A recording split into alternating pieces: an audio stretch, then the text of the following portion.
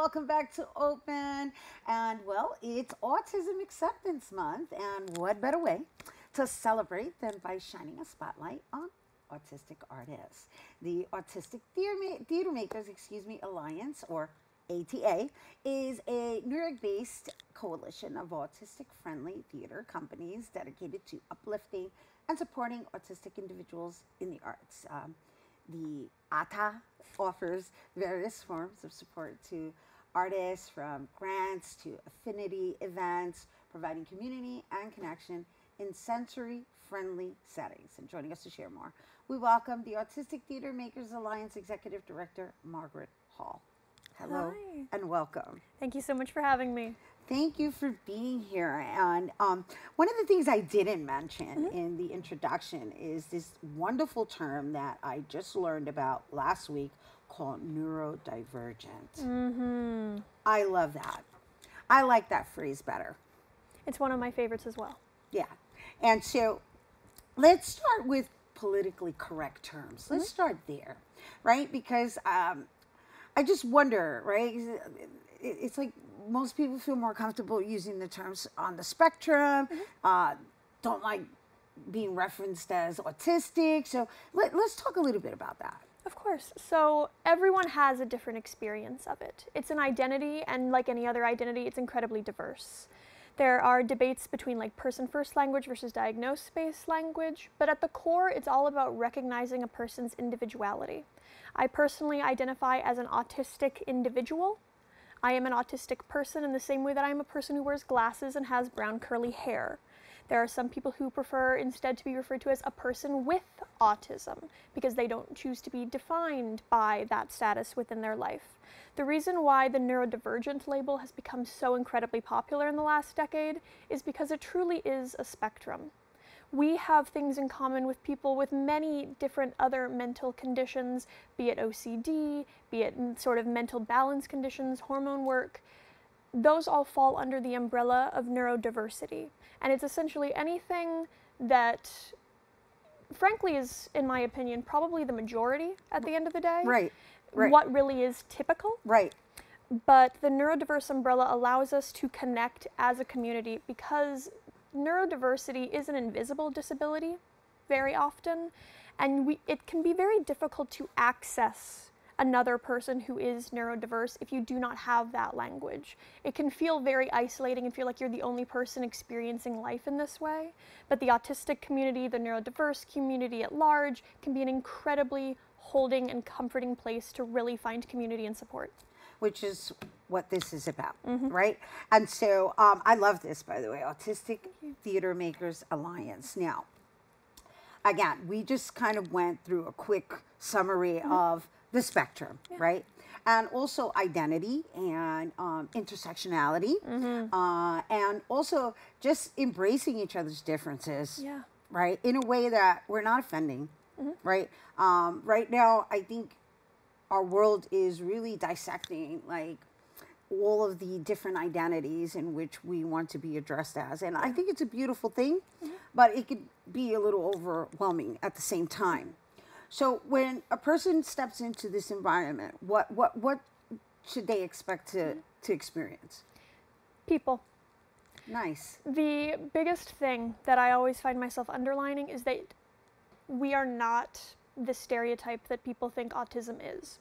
For a very, very long time in the media, there was a very specific version of autism that was presented as the only acceptable or palatable form to be depicted. Think about something like Rain Man. I know hundreds of thousands of autistic individuals. There's only like 2 that I would say fall within that particular classification of savant syndrome. You know autistic people in your life. They might not even know they're autistic. It is I was going to say that too. I was going to say that because there's a lot of people that come under the identity of having IEPs, right? But then there's different versions of IEPs, right? And some of it is sound, processing.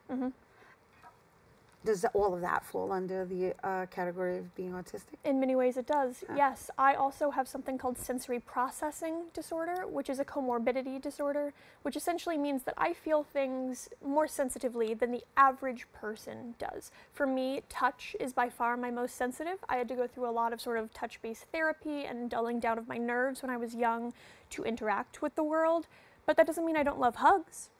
It just means that I need a certain kind of support in order to engage with that part of existence. And that's also why the terms high and low support needs have become incredibly popular. Because at the end of the day, just saying someone's autistic doesn't actually tell you all that much about what they need.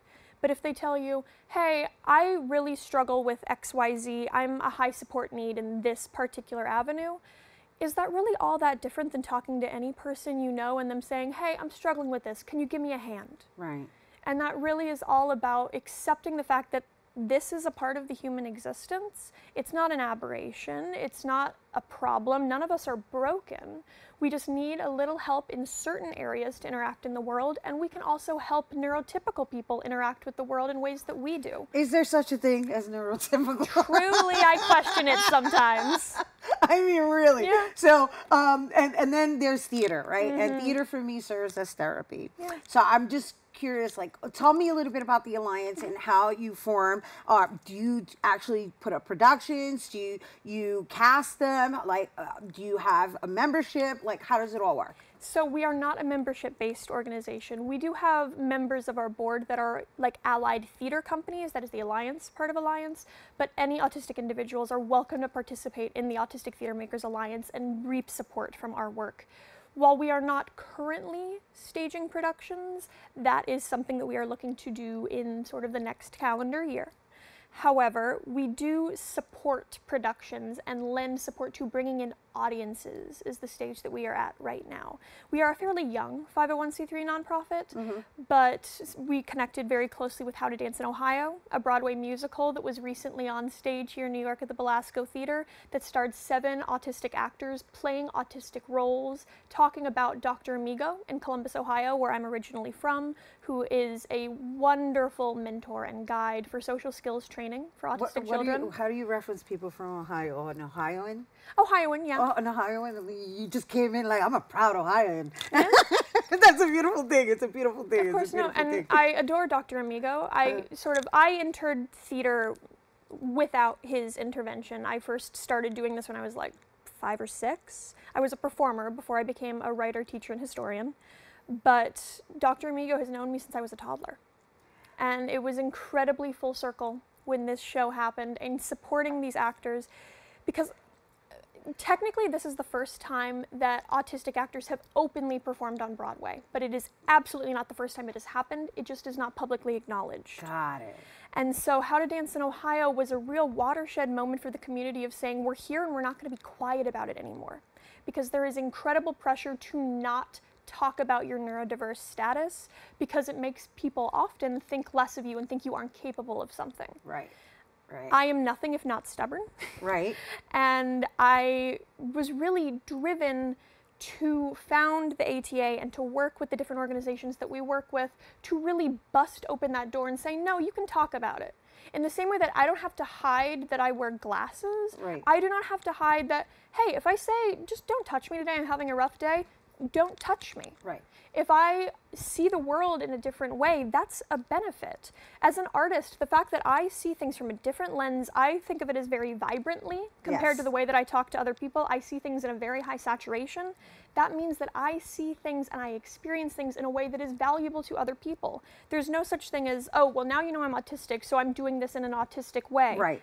Everything I do is autistic. Right. Because I am autistic. Got it. And with the ATA, the support that we give to help people find it's this like an community. Empowerment. I'm like, I'm empowered. I'm like, yes, yes, yes, yes. It's all the way. Truly, it's a huge thing, because I cannot tell you the number of children I have known from youth up to people that I know in their 70s and 80s who have been in this industry for decades who are terrified to publicly acknowledge that this is the state. I'm not going to out anyone here on this show, of course. No, we're not, right. But people that, like, every single person in this room, every single person watching, they know them and they know their work. Right. They are deathly afraid to acknowledge that this is a part of their life because of the stigma that's attached. All right. And breaking down that stigma is so key. Yeah, and I see you're really passionate about it. And you know what? We're so grateful that you brought it here. Of course. But before we run out of time, I want to know exactly how you service these individuals, because I want clarity on that, Yes, right? of Because course. you're a theater alliance, so